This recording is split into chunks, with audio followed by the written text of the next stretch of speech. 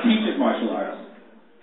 El Caballero has a set of skills that I wouldn't want anyone to learn, but they're pretty dangerous and pretty deadly. I'm going to actually let you talk about those. I don't know how to explain what that is. I know one of them has to do with Krav Maga, which is rarely self-defense, but I don't know the rest, so enjoy. Yeah, Kung Fu, crane technique, Jiu-Jitsu, a little bit, and Krav Maga. Ooh. I don't know what that is, but it's awesome. I've seen it work. All right, set me up. So the first thing you should know about anybody is some people are tougher than other people. So what you want to do is you want to do techniques that have absolutely nothing to do with being tough. They have to do with just how your general body functions. There's a nerve that runs down your leg. Have you guys ever had a dead leg before? Okay. Well, there's this thing runs down the side of your leg. And it doesn't take a lot of pressure to actually make someone feel that. Your shin has a dead spot in it. There's a dead spot from halfway down to right where the top of my boot goes. And you don't feel anything at that point that's not going to puncture the skin. So if you can pick what that spot is, and you take your shin and put it on it, after about 2 or 3 attempts, the person can't walk anymore because their leg is shooting confusing electrical signals. Example. It's actually dangerous, right? Yeah, you definitely feel it. Yeah. About 3 of those, and that's pretty bad. Other thing is, if you lift your arm up here, something called a floating rib. The good thing about a floating rib is that it's not connected to the other ribs. The reason ribs are hard to break is because they impact. King, king, king, king, king. Nothing happens. The floating one, though, it doesn't impact. So from a little bit of a forward angle from the side, it actually causes the inside of your stomach to do like cartilage. It's actually I don't know if it's a bone or cartilage. I just know in boxing you cut over like this, you touch it here, and it causes this little floating rib problem. Turn around. Your kidneys function. See these kidneys? You ever heard of someone peeing blood to get hit in the kidneys? Well, I'm not going to talk from the kidneys because that leaves a mark. But I'm going to tell you that the spot is right here, and he's told me personally that if you want to punch him in the kidneys at any point during the day, that he's okay with that. Turn back around. Different kind of knockout. So if your head is turned all the way to here, once it turns past the natural point, your body shuts itself off, so your head will relax so that you don't break your own neck. So in order to knock someone out, all you really have to do is turn their head to here, and then touch slap them, and the dude will get knocked out if it goes past the point. Do you see what I mean? That's an electrical knockout.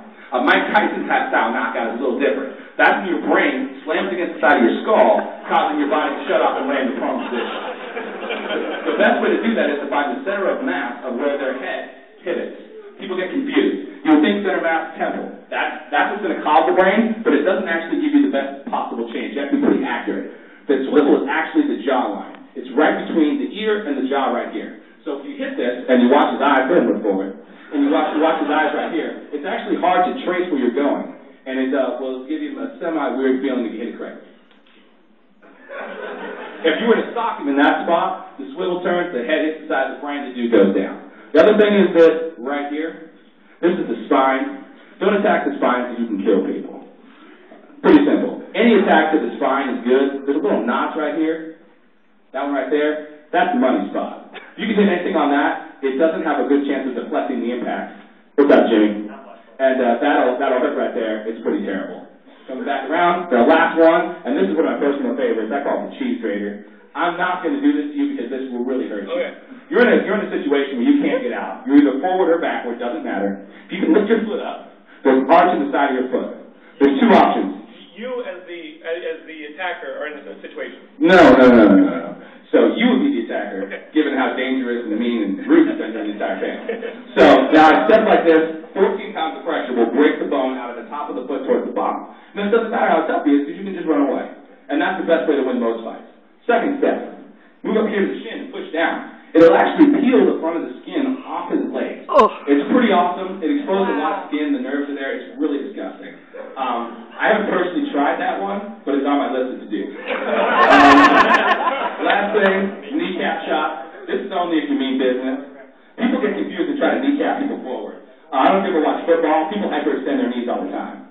All right? It's not as often as you'd imagine. The best way to get a kneecap is from the side. No one's knees bend sideways unless you're in that really, really terrible alien movie called The Arrival. So if you can come up on something like this, take your heel out and kick this way, you want to come from an angle that way. The knee doesn't even bend that way. It'll break his knee. Does anyone have any they want me to try on him in particular?